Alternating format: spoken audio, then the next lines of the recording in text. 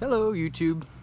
Today I'm coming at you with a video that a lot of you have requested over the last few days, and that would be a tour of the Train Chaser Chevy 1500. I'm out here in the rain currently because the rain hasn't stopped since yesterday when I planned to do the video, but I'm gonna do it anyway because I ain't got anything better to do. I don't mind coming out here in the rain if I'm gonna make a video for you guys, so let's get to it. I'll start off up front and then I'll go around. So this is a 1999 Silverado. It is the Z71 package, off-road package, but there's not a whole lot of off-road to it. It just got the upgraded skid plates and all that. But the border on the license plate here, I bought this off of Norfolk Southern's website, and then the plate itself, I just got recently over the summer from a NS railroad employee who ran the 876. So that was nice. As you come around here, there isn't really a whole lot that's custom. A couple, I think it was about 2 years ago, we put these running the wheel well plates on the fenders. If you look back on some of my older videos, you'll notice that those aren't there.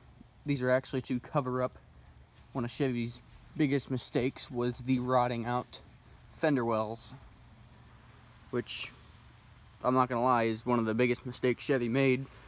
Same with the rockers underneath. They rot out after a couple years. We actually bought this truck used a couple years ago, probably late 2000s. I forget exactly when. We have a rail fan gave that to us, and we had the Silverado. That's actually just glued on there. The one that says Chevrolet on this side actually fell off a couple years ago.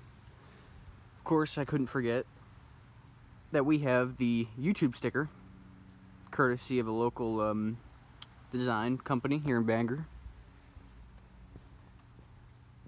On this side, you got the Z71 stickers, and we also, Chevrolet also mailed us these stickers for Chevy Truck Legend because we are above 200,000 miles. And it is still going strong. There's a 1500 plaque. This is the LT, by the way.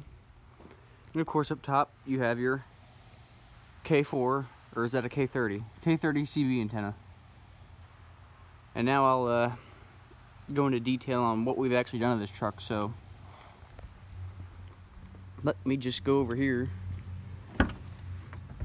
and jump the hood for a second.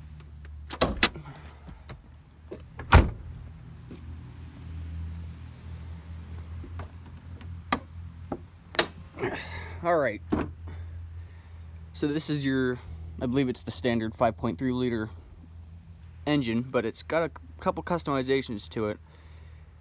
I forget what air filter he put on here, but that has been upgraded. The everything on this truck is motor-wise has pretty much been replaced in the past couple of years. The alternator has been replaced. That's only I don't know, only a couple years old.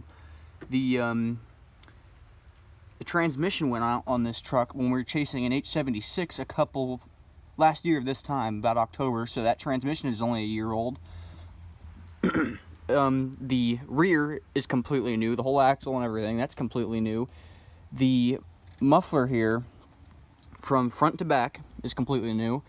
Here's an interesting thing, is when we bought this, or he bought this truck, used from a lot, the muffler used to come from the engine, off the headers, down through, and it used to come out right below the cab here, right about here, and it just went like that, 90, straight down.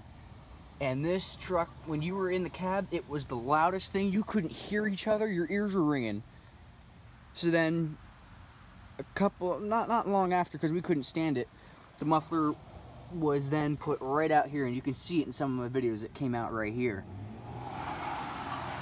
Oh look, it's a cool Mazda. He's cool because he can burn out in the rain. Nice job. Anyway, then after we got all the work done, put the rear on and everything, he put the muffler back out the rear where it was supposed to be stock. But I forget how much horsepower the Chevy 1500 with the 5.3 actually puts out, but this one's pushing about 300 because it has the higher air filter, and it's also got hooker headers, which give it the unique sound that it has. And they're actually beginning to rust a little bit. So this side, I think, has a bit of an exhaust leak, tiny, so when it idles you can hear it a bit. But we're planning to go down to Claver's, our local body shop and auto repair, and we're going to get that fixed. But now here's the fun part. If you look straight down, there they are. That is our Horn Blasters 4-trumpet train set, which you've heard multiple times in our videos. Don't remember what model these were. It's kind of a mystery. We've had these on the truck nearly since we bought it, and I don't know what kind they were. So now if you follow the airline up, there's a Y here, and I'll get to Y in a second. But then if you follow the yellow airline up, you go in here, it comes right up into the cab.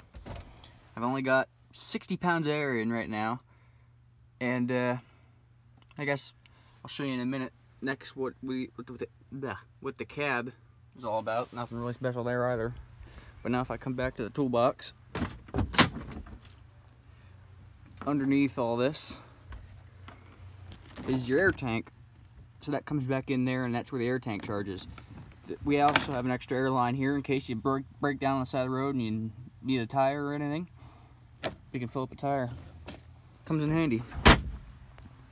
So back in the cab here, nothing really special at all. Basic interior.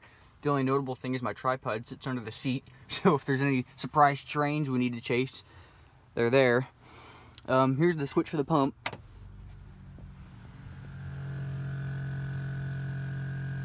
You can hear that running. There's the air line. If the camera would focus. That's where the air line goes. Underneath the truck, and then it comes up through the floor here. So now you'll probably see the air pressure start to go up here. What are you doing? Taking a video of your truck. Everybody wants to see it. I'm wasting your battery trying to charge the air. So now it's going up to about 80 psi. We can usually get it up to about 120 with this gauge is going bad, so it'll probably go up to about 140, even though that's not really where it goes. So while it's charging, I'll show you. And the only really other notable thing we've got in here is a CB, which works pretty well, surprisingly.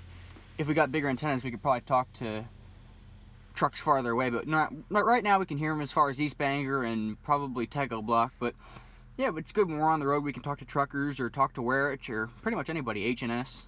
Have a conversation with them for about 2 or 3 minutes, depending on where they're at. But yeah, that's pretty nice. It's also got a PA system. So if I go outside here now, hello, hello, so you can scare people. That's right around here. Let me turn it off. That is right around there. So now I'll get to the other Y. If you go under the bumper here, and let me see if I can do this without turning the camera upside down. There they are. Those are the Grover mini loud thingy horns. They're right in the bumper, and that is what is currently hooked up right now. And then as you can see right over there are the other horns. So those are what are hooked up right now. In the other video, we went by and blew them, and the horns were fouled.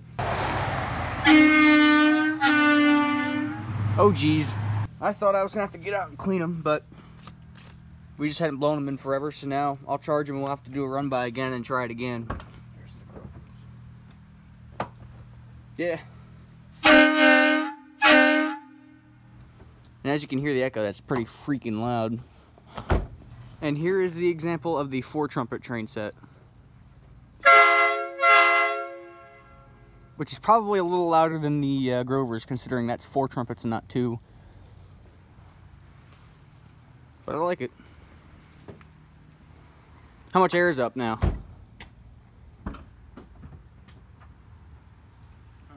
110. That's at 110 psi.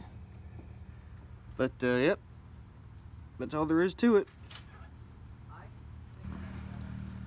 So now I'll hit the remote start so you guys can hear what it sounds like.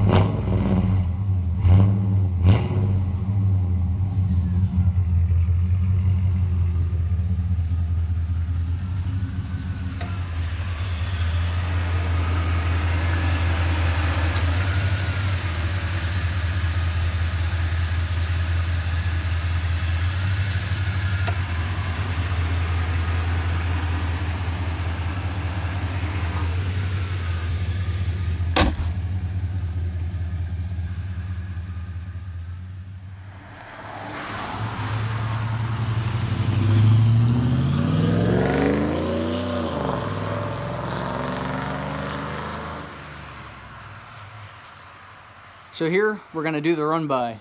Right now we have the Grover horns hooked up because you've already heard the train horns. So now we'll do the mini loud thingy test run by.